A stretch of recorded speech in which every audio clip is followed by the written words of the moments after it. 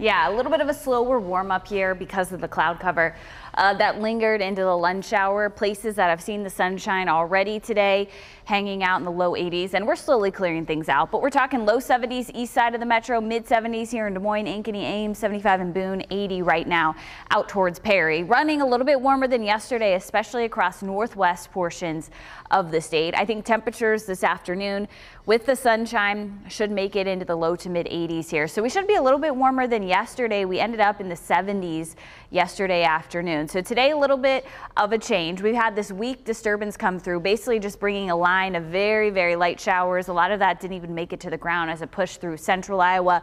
But you can see the cloud cover slowly shifting off to the east. We've got clear skies back to our west and north. So we should see some sunshine peeking through now in downtown Des Moines and across the metro area.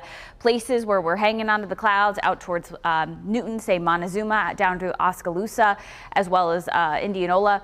Eventually, you'll be clearing out here as we head into the second part of your Tuesday. The hour-by-hour forecast looks like this. We'll see a couple chances for storms here as we go into the next 2 days or so. Rest of today, if you're in central Iowa, I think we end up fairly quiet. We've seen the potential for some more storm development across northeast Iowa.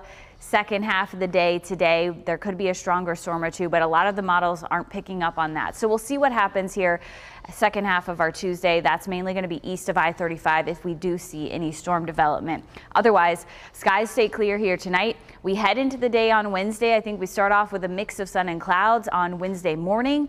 We go into Wednesday afternoon, and that's when we'll start to see more showers and thunderstorms develop across northern and northwestern portions of the state.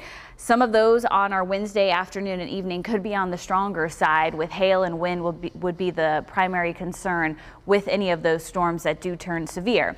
As those storms shift off to the east, we could see some leftover activity through early Thursday morning across eastern Iowa. I think Thursday looks fairly dry. A few showers and storms try to develop by Thursday afternoon, again, across the eastern half of the state. But overall, I think Wednesday will be the day to watch for some stronger storms. We could see some leftover activity Thursday afternoon and evening, but that looks pretty isolated. The storms that we get on Wednesday bringing maybe a half an inch of rain or so here across northern and north central portions of the state. So we do get some beneficial rainfall with some of those heftier storms. Tomorrow, though, best chance for those stronger storms.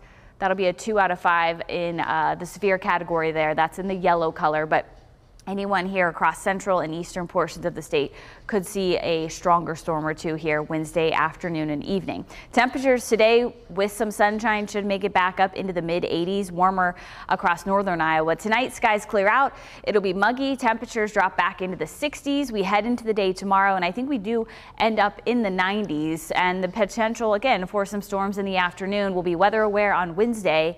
Thursday and Friday back to near 90 degrees with the humidity, and then we'll keep the 90s in the forecast right into the upcoming weekend with slim chances for rain both Saturday and Sunday.